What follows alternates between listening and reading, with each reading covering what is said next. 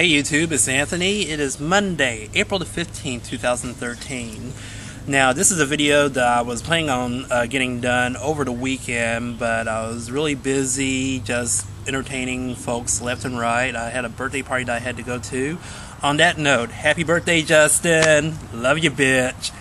And then after the festivities that evening, I wound up attending a screening of Evil Dead 2: Dead by Dawn at the Belcourt Theater.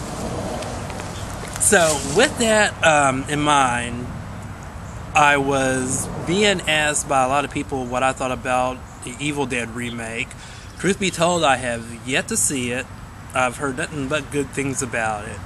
But there are those remakes out there that do fall short from the original product.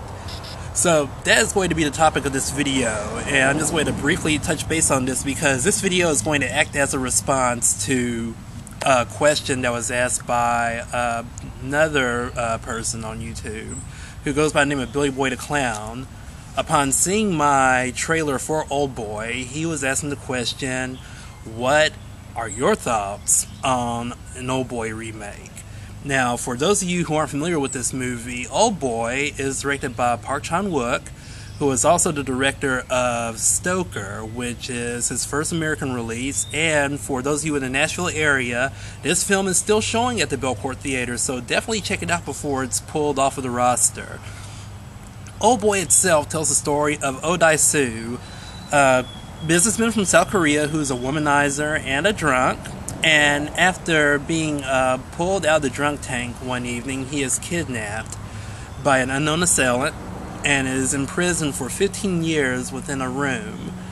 In that time, he is accused of his wife's murder and his child's disappearance, and he winds up being released and is given 5 days to find the person who is responsible for locking him up in the first place and why they did it. Now, there is a remake coming out later this year, directed by Spike Lee, and this is where I get to answer Billy the Clown's question.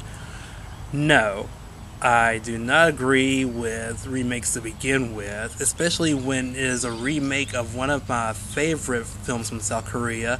And furthermore, if said film is going to have to carry the moniker of being a Spike Lee joint, no, nobody likes that short, nearsighted, angry. Let's just say that I don't like him. I'm not going to speak for the general public because there are some people out there who like him. As for myself, I really can't see myself actually liking anything beyond Malcolm X. Now, there are a few exceptions out there. Girl 6, for example. Great story and awesome soundtrack. Gotta love Prince.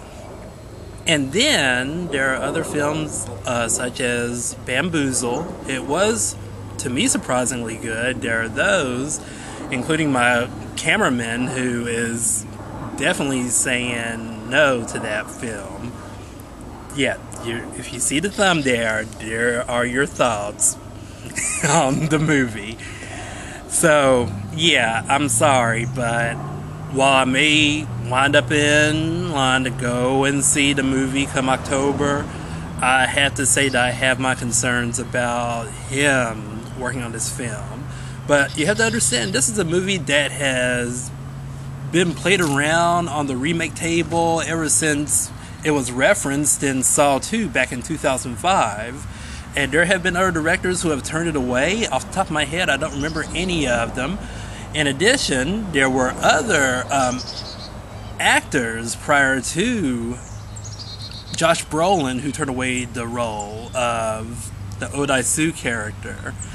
And as far as the antagonists, there have been the likes of Clive Owen and Christian Bale who were offered the roles and they turned them away either due to personal reasons or due to their commitments with other projects. And then there are just other elements involved that I don't think are going to translate well with this film. Why they chose New Orleans as the backdrop for said film is beyond me. Is it going to be a suitable American substitute to Seoul? Probably not, but once again, time will tell. So, share your thoughts. What do you think about it? What do you think about Park Chan-wook? Matter of fact, if you've seen Stoker, definitely feel free to leave comments.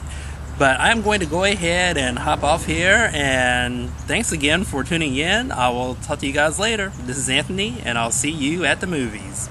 Later.